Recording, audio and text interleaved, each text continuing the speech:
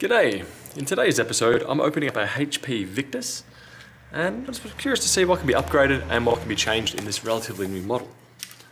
Checking out the model number, we have, product ID is G3PQ3 Victus by HP gaming laptop. Now it looks to be that we just have Phillips head screws, 1, 2, 3, 4, 5, 6, 7. Hopefully with those removed we should be able to get into the laptop. And let's see what could be changed and upgraded when we get there. I do know this one has already been upgraded from 8GB of RAM to 16, so 2 4s. So assumably, if that's the case, there should be 2 DIMM slots available inside this machine. So far these front screws have been the same. Go, slide it down.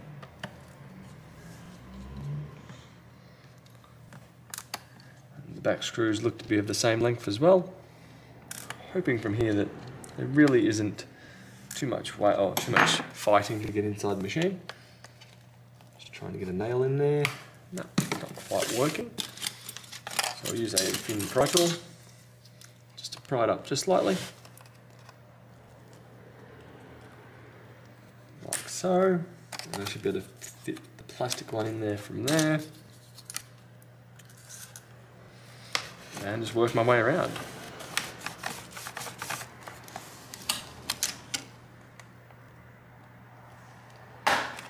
Okay.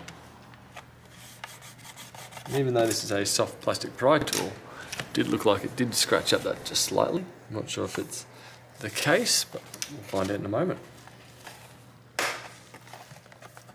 Lifting, lifting, lifting. I'll work my way from the front to the back. Go. We do have to undo the seam that's along here.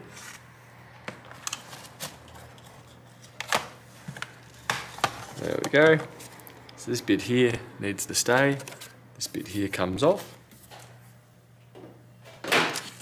And looking inside here, not quite the design I was expecting for this one.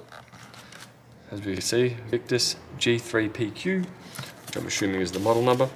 We do have a relatively low, smallish battery over here. Where are we? Should I have mentioned? 52 watt hour. Does look like there is the option to get a larger battery, which will fully extend over to here. Let's say if we were to upgrade this one, which sadly I'm seeing a lot of non-upgradability, which is a bit disappointing. First thing we see right here, SSD 2. We do not have an M.2 slot available there. We have this one right here, which that is alright, but a second one would definitely help. So to begin with, I'm going to disconnect the power before I remove either the NVMe or the RAM. Should be able to do that just by pulling these 2 tabs down, like so. And with that disconnected from there, if we were to upgrade the NVMe, as of which afterwards we'd have to reinstall Windows, should lift up, or you'd have to use cloning software prior. So in my particular model, we have an SK Hynix Gen 3, 512 gig, SK Hynix PC 401. I'm assuming the model is for this particular one. So a 512 gig NVMe. To reinstall that, basically we slot it in at 45 degrees and pull down. There is a little notch taken out on here, which corresponds to here.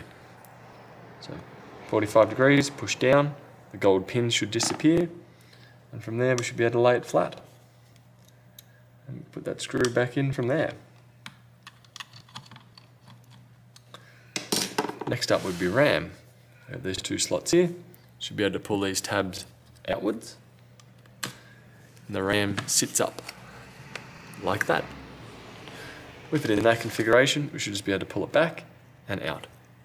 Do note there is a particular model number or particular way they go in. Looking at the model number, SK Hynix PC4 3200 DDR4 3200 MHz. I think it's single rank going by the 1R. And we slide that back in at 45 degrees, similar to the NVMe. Make sure you go the single way, only if it's one way, then push down. Hear that click, it is reconnected. Same with over here.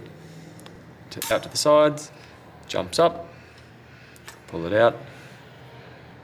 And we're also SK Hynix 3200 megahertz. That's all good. Put that back in, push down. We're good from there. Looking around the board, we have speaker connector here, purely just for one channel. Just move those screws out of the way so I don't bump them off.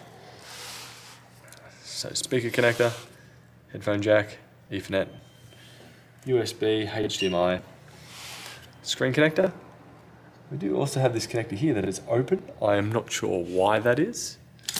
So I don't know what was meant to go there, whether or not there's a touchscreen model. I do see HDT written there, but I'm not too sure what that's in reference of. We go across. Don't have too much. I'm assuming that's going to be CPU, then GPU, possibly the other way around. I may be completely wrong.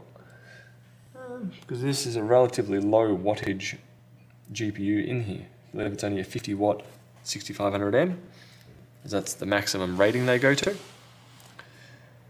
Two removable fans, both of which are relatively large.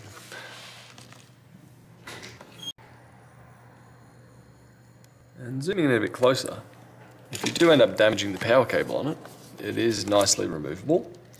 Here, leading up, around, under this bracket here, we have the power jack right there. So overall, pretty straightforward machine. Sadly, we do lose out on the expandability, either via a secondary M.2 or even a 2.5 inch drive, which as you can see, we don't have any extra room to actually put one in. Better to reconnect that battery before I seal this back up. And also we do have a MediaTek Wi-Fi card over here. What are we? We are a MediaTek MT7921.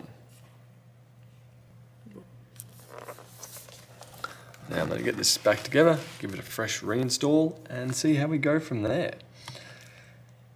If you have upgraded your M.2 NVMe, what you will need to be able to use after that is either a Windows 11 reinstall USB or a Windows 10 USB.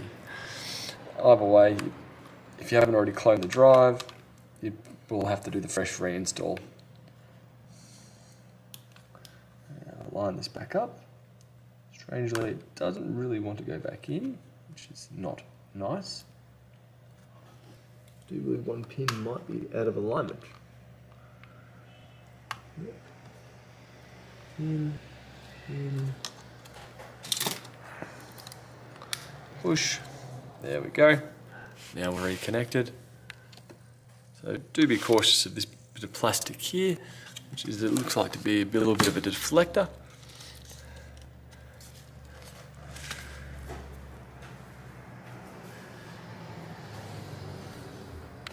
And also looking underneath, this is what we see. We can see one thermal pad here, which will be making contact over here. And we have the two cutouts of the fan holes over here. 1, 2, 3. Not sure what these are making contact on. Let's find that out. Making contact on along here, I believe. But this should fold shut. Push down. Clamp, clamp, clamp, clamp.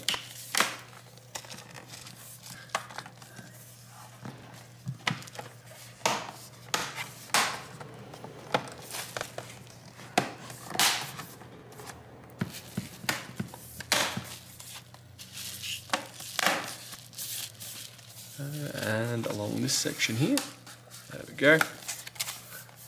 And from there, proceed to put back your 7 Phillips head screws, all of which I believe are of the same length, so that should be pretty straightforward. And I hope this helps, and I'll catch you guys later. Bye.